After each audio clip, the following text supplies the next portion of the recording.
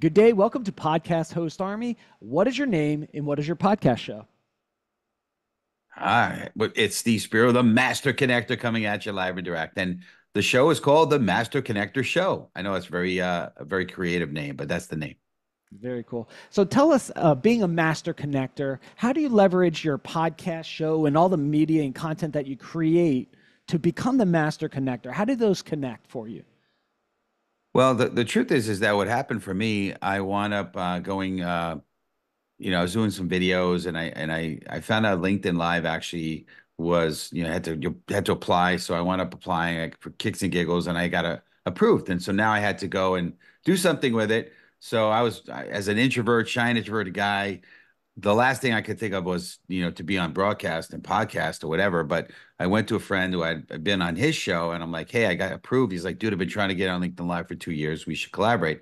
So I started to, do the show with him, and we created the Master Connector Show, which was great. And we started initially, we had 4 to 5 guests on every, as this sort of crazy, like, I mean, it was great, but it was a lot of work. And then we streamlined it, and that was about an hour, although usually went an hour and 20 minutes. And then we eventually we brought it down to 30 minutes. I have a new co-host now.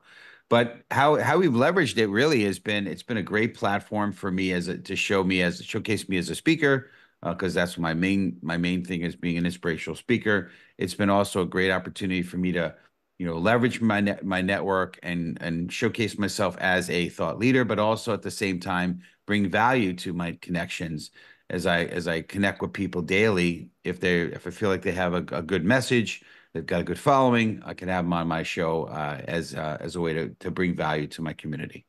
Yeah, and that's really cool. Two things that I'd like to learn from you is, I just spoke with a guy the other day who's also shy and introverted. The idea of being on a podcast or media is really terrifying for that person.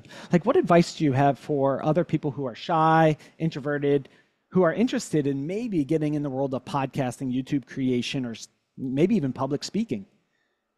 Yeah, I mean, for me, the best way that we were able to do it is, I use Calendly to book the show, and I ask for not only a bio, the headshot, but also 3 takeaways. And then what I'm able to do is from that I craft 6 questions. So being prepared for me as an introvert, I think, has helped. So I'm not just winging it, right? And we've got a very formatted show, so we have an intro and outro video. We've been able to really structure it so that I think as an introvert, structure is important, and and not just winging it. So that's been helpful for us. Yeah, very cool. So as you've gone through this, what was one of your favorite like memories from doing the show? And it looks like our timer just slowed down for a second, so we slowed down time for this. But kind of walk us through maybe a memory looking back on all the podcasts you did. Like, what was something that really stood out to you in that experience? I mean, I think a big one was having Bob Berg, the Go Giver, on our show. We had Dr. Dre on our show. I mean, just having some really cool, amazing guests on our show has been really memorable. The show, Dr. Dre, and there's 2 Dr. Dre's. I found out one is West Coast, one is East Coast. They know about each other. They coexist.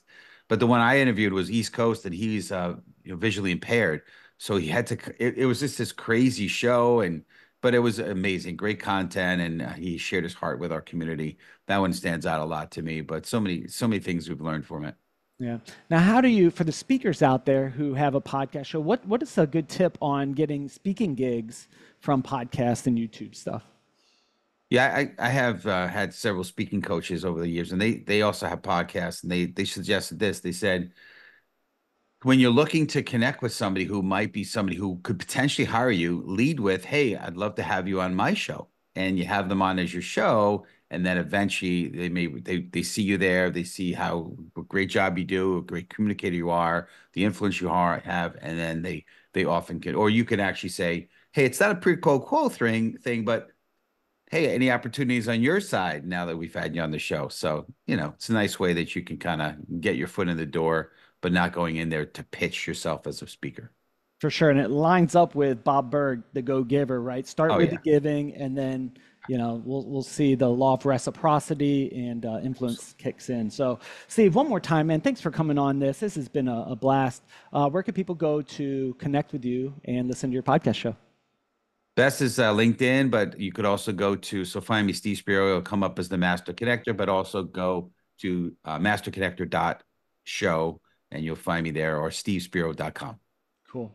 Everybody, I hope you're enjoying these quick 5-minute tips and tricks on podcasting and YouTube creation. As always, reach out to our guests. Say thanks for being on the show. Their contact information will be in the show notes below. If you'd like to come on the show, head on over to podcasthostarmy.com. We'll see you on the next one.